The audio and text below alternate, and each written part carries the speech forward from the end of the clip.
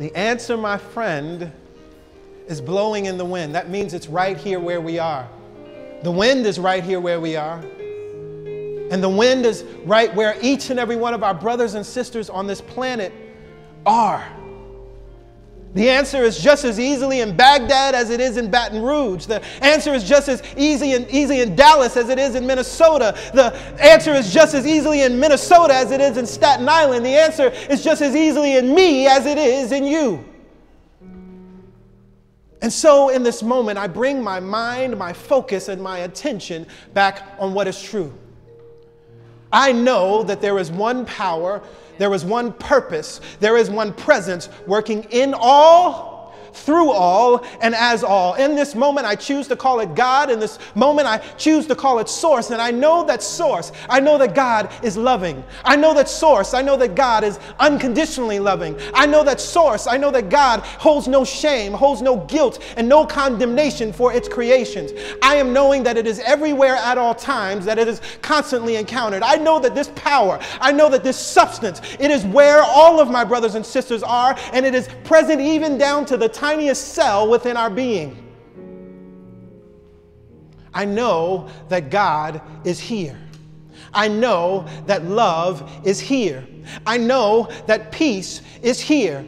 I know that this thing can be called by any name and it will recognize me. I know that it can be called by any name and it will recognize you. I know that it can be called by any name and it will be recognized by each and every one of our brothers and sisters. It is not conditioned by names. And as I recognize that this invisible substance can become anything that I desire for it to be, I recognize my oneness with it. I recognize your oneness with it. I recognize the United States' oneness with it. I recognize the Earth's oneness with it. I recognize the Milky Way galaxy's oneness with it. I recognize the stars' oneness with it. I recognize the sky's oneness with it. I recognize the wind's oneness with it. I recognize the trees' oneness with it. I recognize the birds' oneness with it. For I know that as I recognize that oneness, I know that each and every one of us are connected. That is how I know that the word that I speak, it will use any and everything at its disposal to bring forth that which I desire. And so here and now in this moment, as I know who and what God is, and I know who and what I am, I know that this same truth is the truth for each and every person in this room and within the sound of my voice. And as we are one with this power, as we are one with this presence, as we are one with this good, I now speak good over our planet. In this moment, I call forth my superpower of imagination. And I imagine a world where the headlines are different.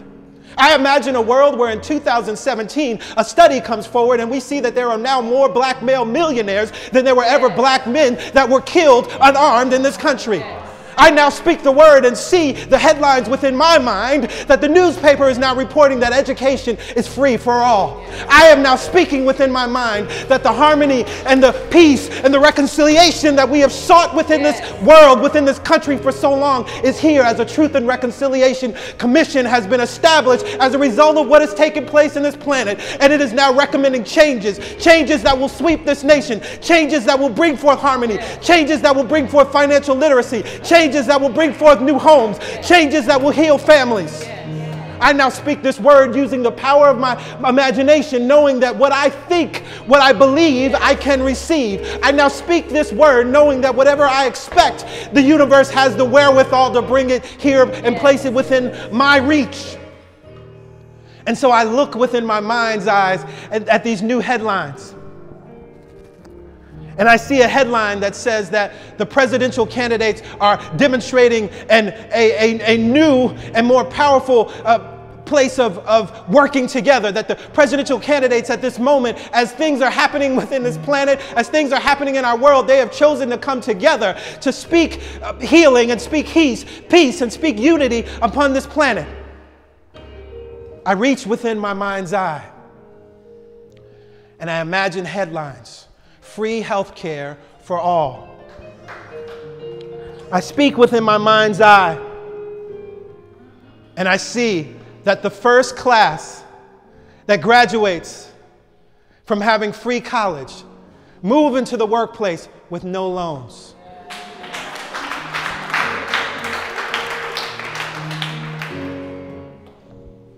I now call on the superpower of imagination and imagine that justice, that peace, that healing and equality becomes the order of our day. I imagine in this world that the defense budget is cut by 50%. That's how we pay for the free education. That's how we pay for universal health care. Because there's no longer a need for bombs. Because the U.S. is demonstrating that we do not operate in fear. We recognize that we are safe now. We recognize that we do not have to fear our brothers and sisters. And we come to the table of peace and have a dialogue. I am envisioning and imagining a world where the so-called terrorists apologize. No longer do we live in a world where they own the bombings and say, yeah, we did that.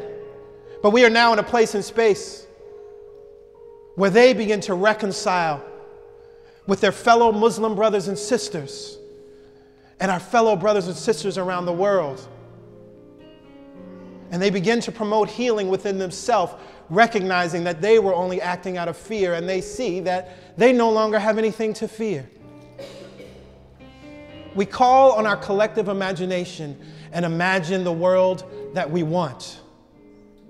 And if we are bold enough to imagine it, the universe is bold enough to give it.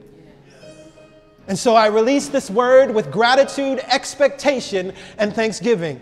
I say thank you to the universe now because it is done. I know it is done. I know it is done because as surely as I can think it, it already exists within the mind of God. That is the first manifestation. And so now I polarize myself in this place of love and allow all of my actions to move from that place. And it shall be done easily and effortlessly. We release this word now with thanksgiving. And together we say amen, amen. Ashe. And so it is. And so it is. Thank you, God.